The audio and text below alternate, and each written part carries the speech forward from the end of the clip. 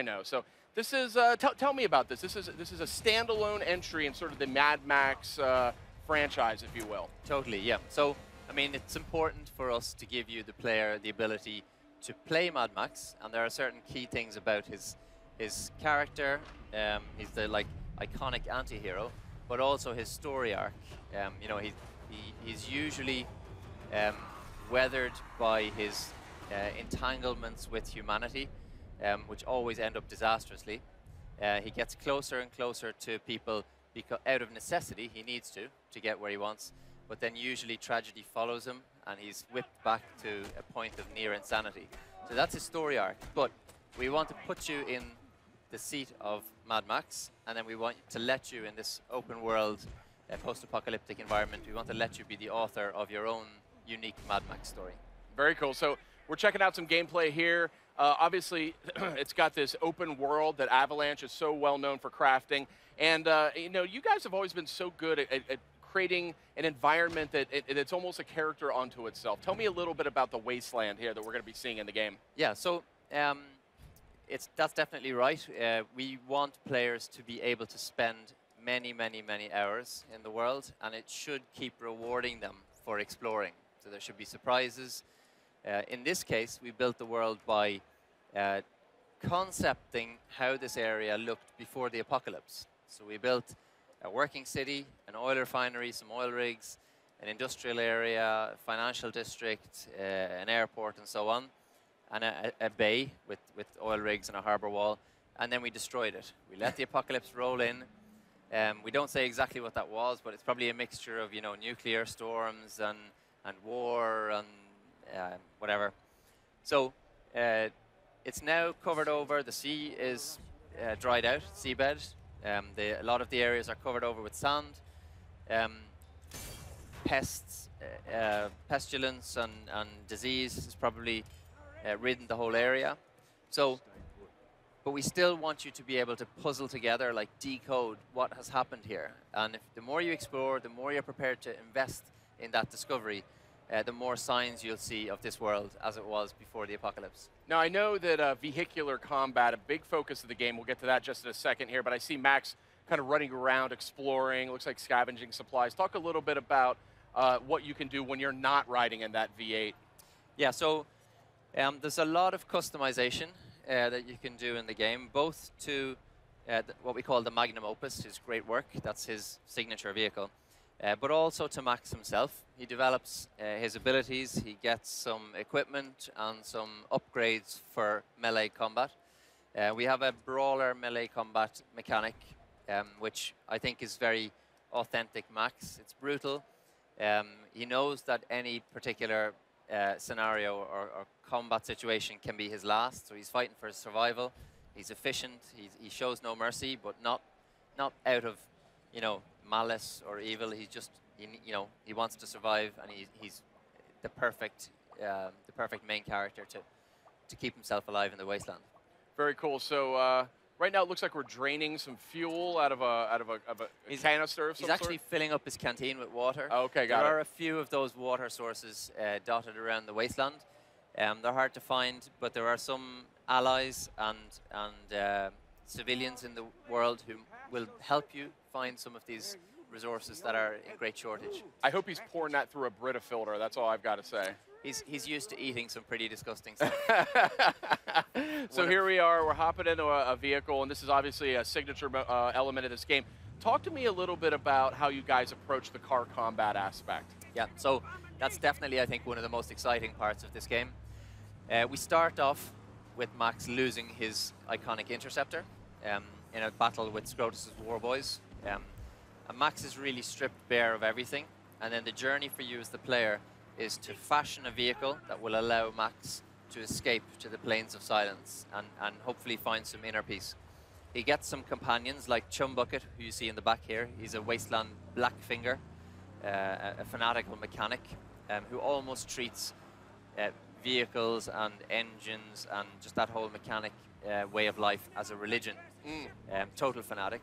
So he gets some friends to help him, but he gradually over time builds up his very own. You as a player will build up your very own wasteland war machine, and it will be an expression of the choices that you make in the world, what directions you want to go in, and also the playing style that you choose. So your magnum opus will be completely different to mine, and in fact, we'll be able to compare them in some online situations.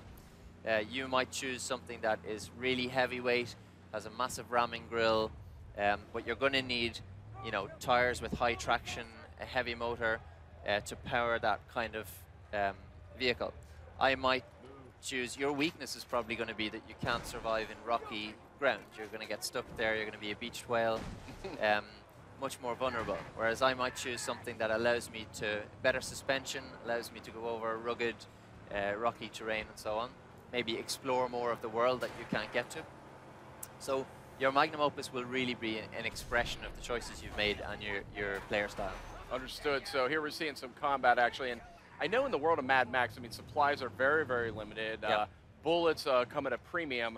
So what are some of the strategies that players are going to be able to use in car combat to take out the enemies? Yeah. So you see this unfortunate, I think it was a Scrotus Warboy being tugged by the harpoon, and in this demo experience here, you'll see a variety of weapons being used in this high-octane, high-paced, very physical vehicular combat. There's the harpoon, and that can pull off armor. It can pull drivers out of the windshield. It can pull wheels off. It can also be used to shoot incendiary devices, these thunder sticks that you'll see from the Mad Max universe, almost like a rocket launcher. You will see Max using his iconic shotgun.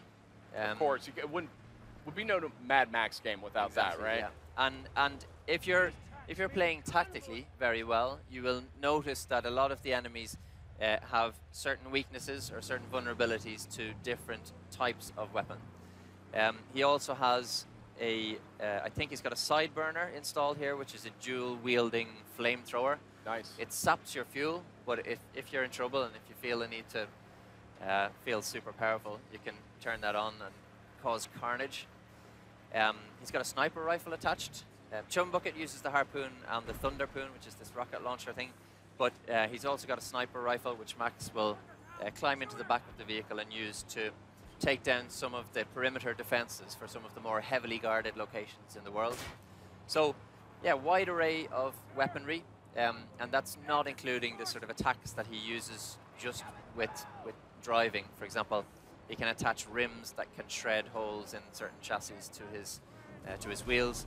He's got a side ram attack. He's also got the boost, which is perfect for front-on collisions or for T-boning vehicles and so on.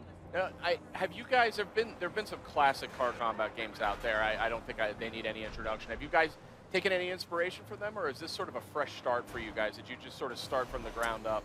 We did start from the ground up, and we were really trying to capture as many of the elements that we love from the previous Mad Max films, for example, and what feels right for this world. So you'll see, for example, borders, also a very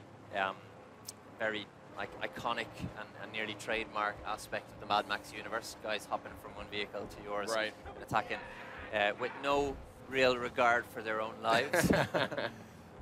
There's one now. We'll see if Max succeeds in getting him off there before. Yeah, now what are your options if this happens to you, if the guy jumps on your Well, hood like you can, there's one. There's one, that's straight to the point. You can use the shotgun. You can try and scrape him off with a cliff wall or something, depending on the terrain that you're in. So yeah, there's a bunch of options. In fact, Chum Bucket was hiding in the back when that guy was on, but now when he sees he's safe, he'll come back out and he'll help you. And if you stop the car and the magnum opus is damaged, he'll climb onto the roof and start putting out the fire in your engine and nice. Tinkering. And I need one of those guys for my Mazda 3. Exactly. Everyone should have one. Yeah. So tell me a little bit more. I mean, it sounds like there's a lot of modifications that you can do.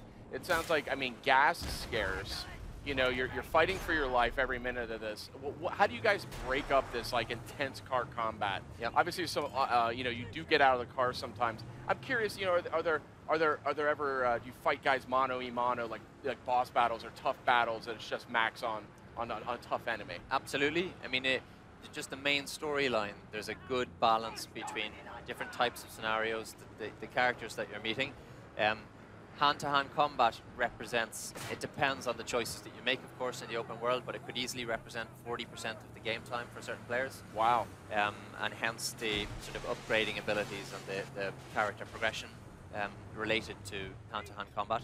There's also a plethora of weapons and options that you can use in hand-to-hand combat, like thunder sticks can be used as a weapon. You can jab it into someone's chest, kick them back.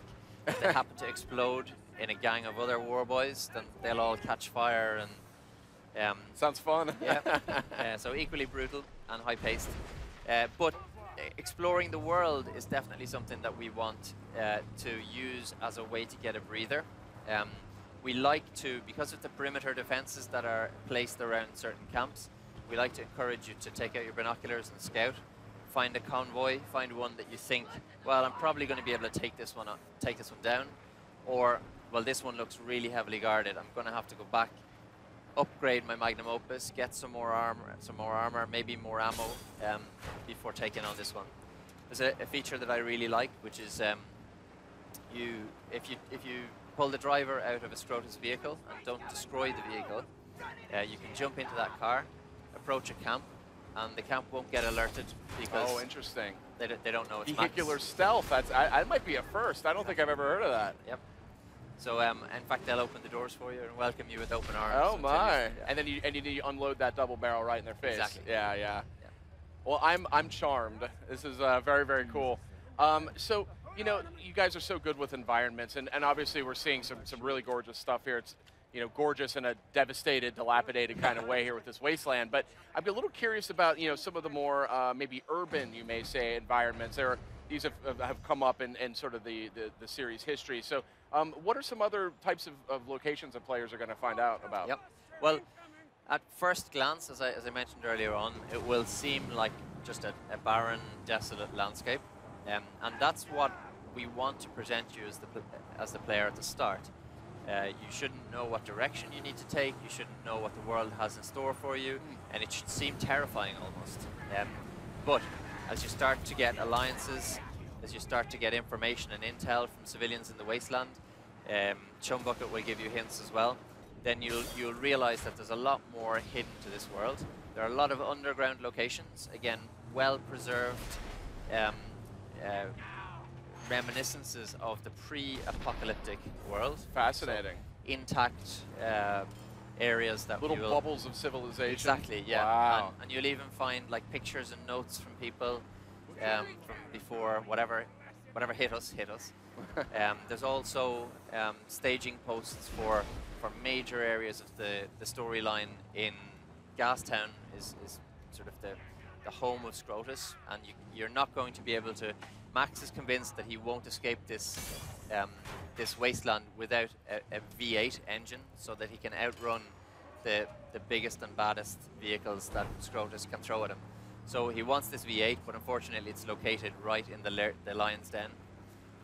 So Gastown is definitely a massive staging post and looks completely different to anything you're seeing in this demo. Max seems to find himself in that situation a lot with this V8. The V8's always out of his hands. He needs to get back to it. I mean, he should just switch to like a hybrid or something like that. You know what I mean? Get the fuel economy going for him. That might help out. Exactly. He's got some sort of mental block. Yeah. He's obsessed with that V8. Well, very, very cool. So thank you for joining us. Mad Max looking very, very good. It's a pleasure. I'm very intrigued. It's coming out this September on PS4. September 1st, if I'm not mistaken. Yep.